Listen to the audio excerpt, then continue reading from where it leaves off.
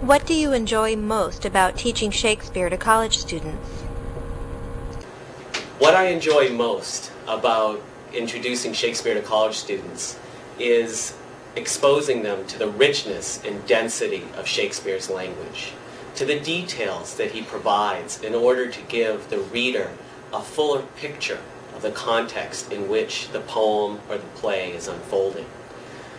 During Shakespeare's time, the stage was really rather plain. There weren't that many props, and Shakespeare had to provide a lot of the visual details through his language.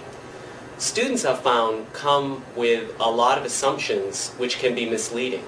For example, they've often in high school read the sonnets, and have read something like the sonnet 18, "Shall I compare thee to a summer's day? Thou art more lovely and more temperate." They assume when they read this that it's a woman that's being addressed. They flashes into their mind Kate Winslet from the Titanic, or she appears in Branagh's version of Hamlet as well.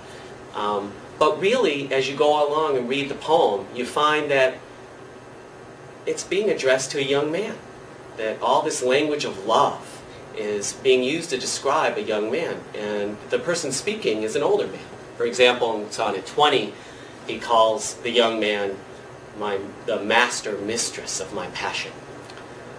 That shakes up the students and gets them to think that Shakespeare is really forcing to think about the language of love, not just to rehearse their expectations that they bring to it.